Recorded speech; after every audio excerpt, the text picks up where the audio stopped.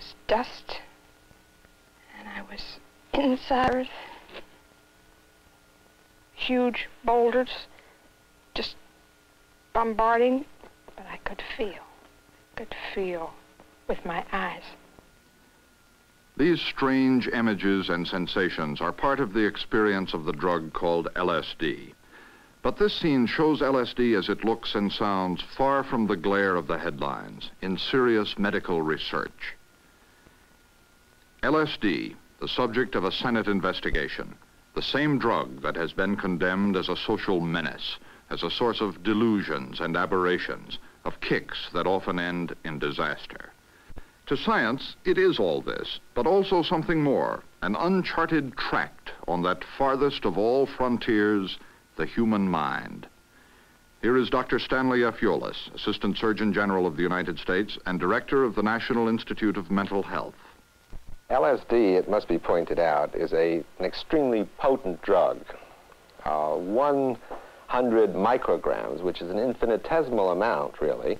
It's roughly 1/30 millionth of an ounce, can affect very, very startling changes in an individual.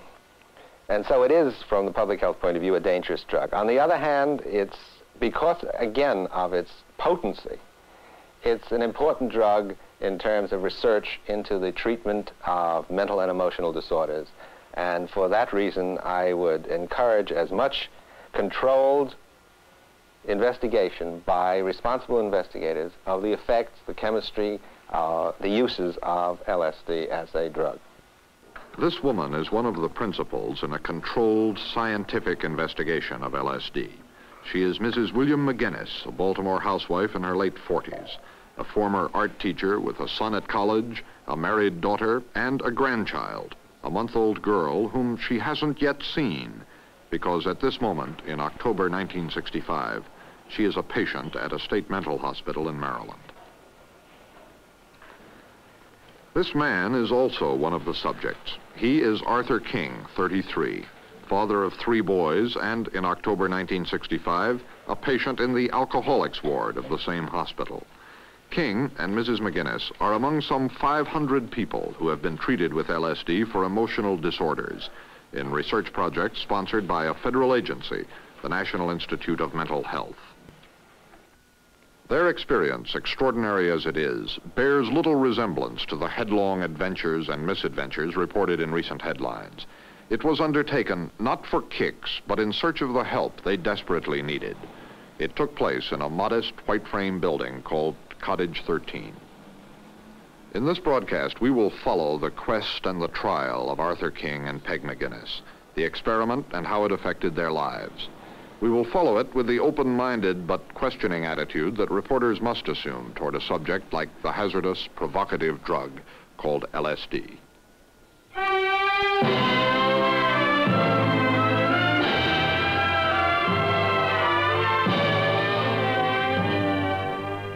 CBS reports LSD, the Spring Grove experiment, with Charles Kuralt. LSD, lysergic acid diethylamide, a chemical compound, an accident of research. It resulted from a Swiss chemist's experiments during the 30s with medicines derived from a plant fungus. It proved easy to make, incredibly potent. A single ounce contains 300,000 doses, each dose drastic in its effects.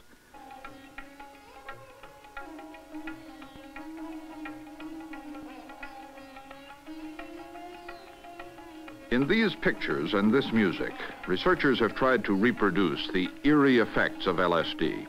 This is an excerpt from a psychological research film. This fantastic imagery, forms merging into other forms, boundaries dissolving, this is a crude facsimile of the experience described as psychedelic, mind-altering, which turns the senses inside out. Sounds may be seen, and colors heard. Words, ideas may be felt.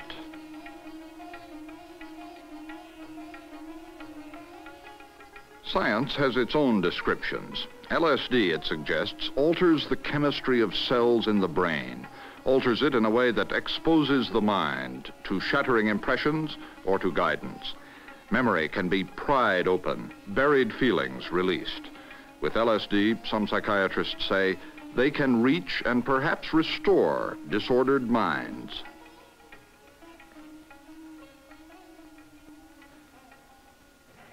This is a mental institution, Spring Grove State Hospital in Baltimore. It is one of 4 places in the country where research on LSD treatment continues under federal sponsorship, continues in spite of the cutoff of supplies by the one licensed manufacturer. The project is limited, experimental. Of the 2,500 patients in Spring Grove at any one time, only 6 or 8 are being treated with LSD. Not as a cure in itself, but as a tool of psychotherapy, and only after weeks of testing, briefing, consultation. It begins like this. When were you admitted to the hospital? It was about 5 weeks ago. What type of admission was it? It was not voluntary. I was committed. And who actually brought you to the hospital? My husband and 6 policemen and 3 police cars. In the autumn of 1965, Mrs. Peg McGinnis is being screened for possible LSD therapy after a severe mental breakdown. She has progressed just far enough to understand her own symptoms. About 4 years ago, as I recall, something seemed different in my life. And I'd been happily married and always busy and productive, and I was teaching school, and I had 2 teenage kids, and something seemed empty. I couldn't put my finger on it. And so I discussed it with my husband, who is very busy, and was very busy, and so he didn't take much account of it. And I said I felt he was ignoring me. And I was dramatic and said I would leave him if he didn't pay more attention to me. And I distinctly remember this. It was around October. So he said, all right, I will try to pay more attention to you. And then in February that year, I left him the first time. It was just a gesture.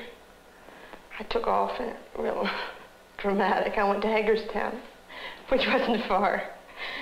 And I was gone a couple of days. And I called him and he said, please come back. And I said, well, I don't feel important in your life anymore. And talking with other ladies my age, it seems a lot of them felt this way, even though I was very busy, plenty doing. And I didn't think it was sickness. As a matter of fact, when I was admitted over here, I didn't think it was sickness. I thought he was sick and I was well. Well, that kept on for about a year and a half, maybe even 2 years, often on times of feeling that there was something wrong with my life. Things weren't turning out the way I'd expected. I don't mean fairy book stuff, but really. I felt odd and kind of empty. And so my husband said, well, then I decided, well, if he's different toward me, there must be somebody else. And so he said, well, if you think there's somebody else, and of course he declared there wasn't anyone else, if you think there's somebody else, come up with something. Of course, I thought then he was meeting I wasn't sure it was one girl or several girls inside.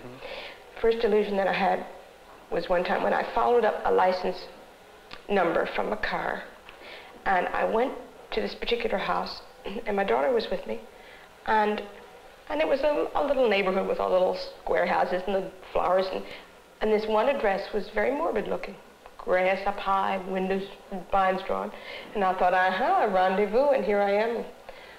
And no one answered. The door was ajar, but no one answered. It was real spook stuff. And I thought, well, it must be something other than just having an affair. There must be some illegal mess that he's involved in.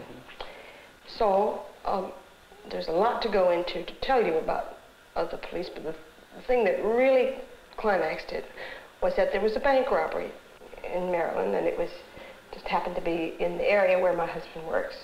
I was sure it was he. And I was terribly concerned they was going to do something worse. So finally, I went to the FBI, and I talked to a very important person there, and he took me seriously. Well, I was convinced. And he took me so seriously that he called the agent in Maryland, and they dragged my husband, not dragged, but they arranged to have him go up, and he had to take a lie detector test. And he came through with flying colors because he wasn't involved. And the person out there had been so very nice to me and was most sympathetic and concerned because I was suffering so. Called me to tell me that my husband wasn't involved. They cleared him, and I said, he conned you. Peg, do you have any trouble sleeping? Well, I sleep fine now. But before, this summer when I was sick, I didn't sleep all summer. I was sure my husband was gassing me. It was coming in through the attic or the water faucets or something. And I slept outside on the lawn. I slept in the car on rainy nights. And I didn't sleep one night through all summer long. By that time, we'd gone to a marriage counselor. The marriage counselor had suggested that we both be examined by a psychiatrist. I was still working on my proof positive that my husband was ill and needed help. Then, in working on that, I stumbled across family snapshots. And still working, oh, this will do it. And it appeared to me that there were images in there, in the family snapshots. Some pornographic images, some other ones that seemed very contrived. My husband under my foot and real corny. Well, anyhow, and this was going to be the proof positive. When I had these, I called a psychiatrist and made an appointment for my husband, thinking he was indeed ill. Here was the final proof. And we could save him from his terrible fate. So we went to a psychiatrist, and the psychiatrist talked to me about 15 minutes, and talked to my husband, and then he handed my husband the papers for me. And along came 3 police cars, and 6 policemen, and my husband. And I didn't panic. I thought, well, that fool, just look what he's doing. And I knew they'd come for me. And I insisted that the policeman show me the papers. And all I saw was the first sentence, and it said that I was insane. Shocked. And I was. At the same time that Peg McGinnis is starting her course in October 1965, Arthur King is also being interviewed at Spring Grove to see if LSD might help him. Otts, as he is usually called, is a college dropout who twice got to the eve of final exams and then got drunk instead. He also drank his way through the service, a succession of jobs, and a series of half-hearted cures, with no results but a growing sense of defeat. Well, I was living with my family, my wife and 3 children in South Baltimore. I'd been drinking quite heavily right before I came into the hospital.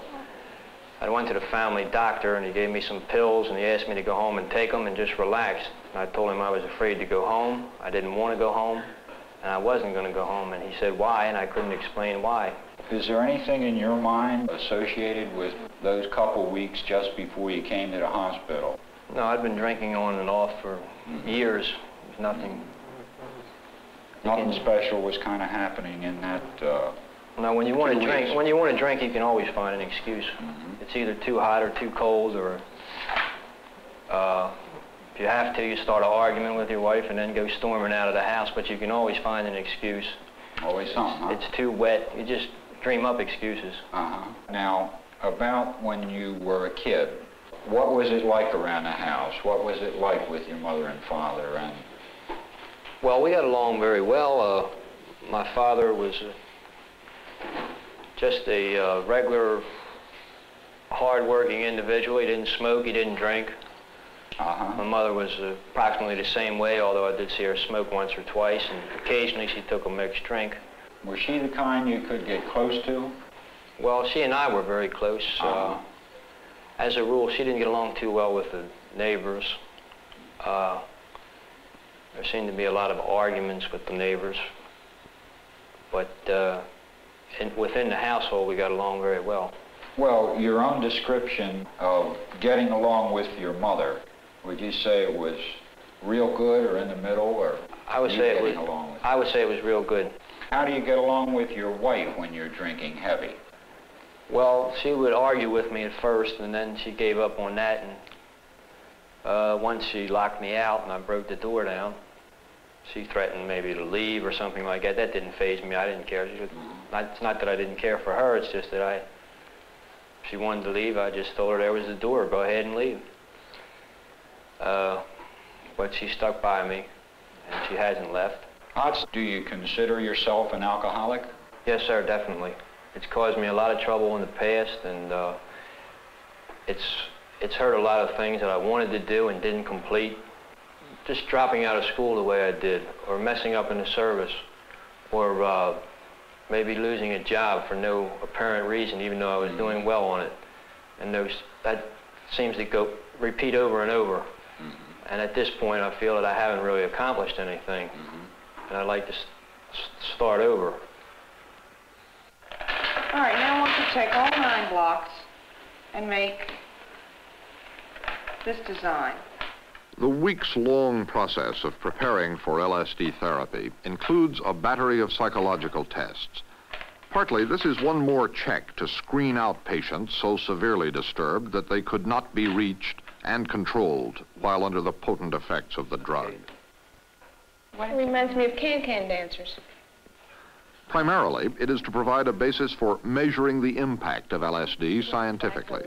This is part 1 in a before and after record of intelligence and emotions. I like living. The first thing that comes to my mind, Right. A mother should let go. The only trouble It's time. I wish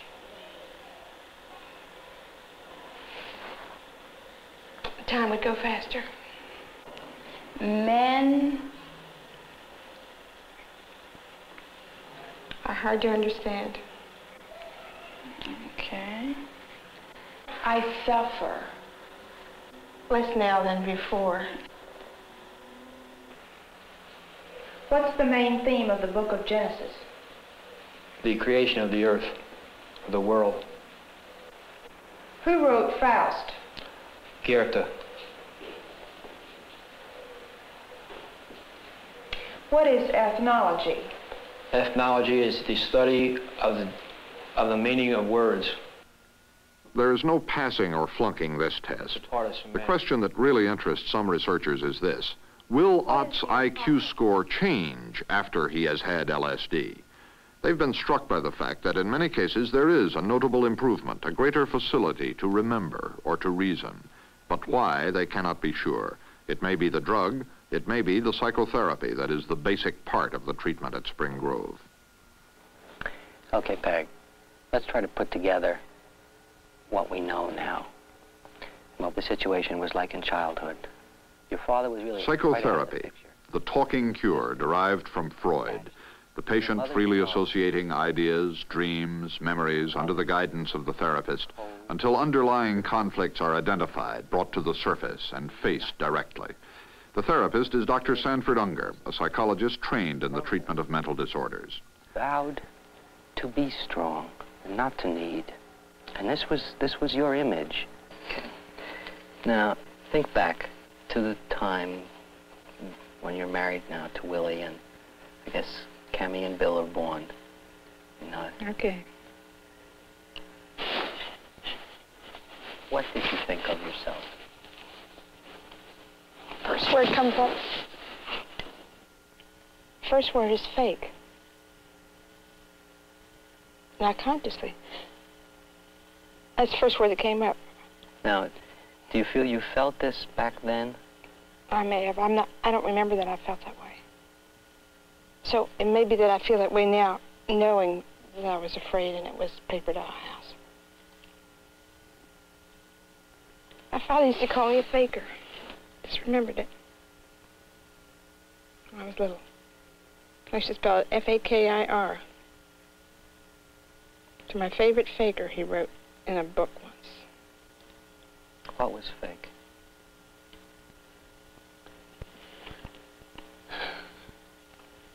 I don't know. Because I didn't,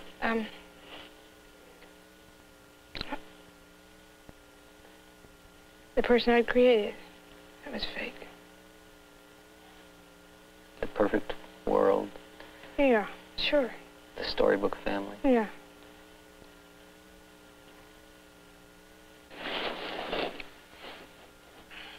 Peg, are we playing a game now? No, hell. Mm-mm.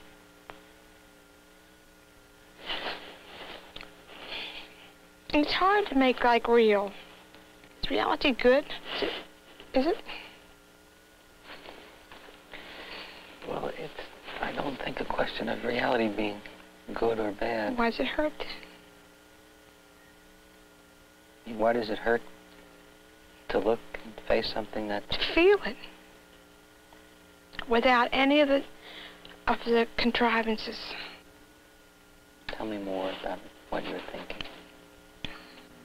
It's ugly. I don't know. I'm saying what I honestly think right this minute.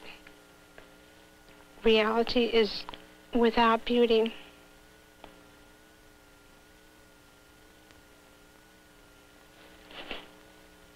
Is it? I don't know. That's just what I feel.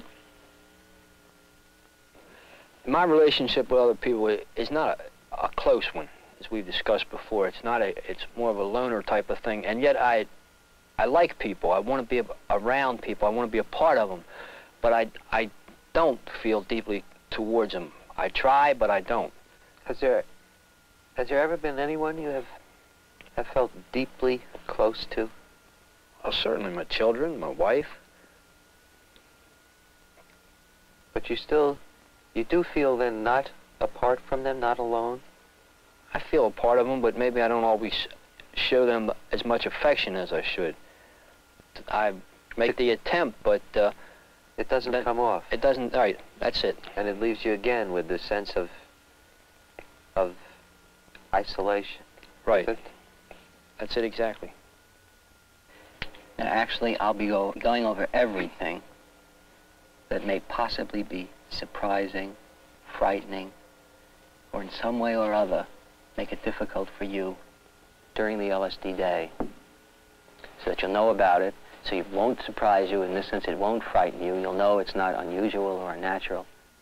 It takes 15 hours of this intensive probing, an hour or two a day, before Peg will be ready to confront her own problems, the fears she has carried since childhood, under the different light, the strange dimension of LSD. There may be moments when you feel as if your own boundaries are dissolving, as if somehow you're merging into the universe. Is it like dying? This is not like dying, but you may feel, in fact, that, my God, I'm dying. Oh, I felt that before. Well, if you feel this way, die, Peg. Yeah. You're not dying. Well, and as a matter of fact, of that. That's it before. If you feel that you are dying, also know you'll feel reborn.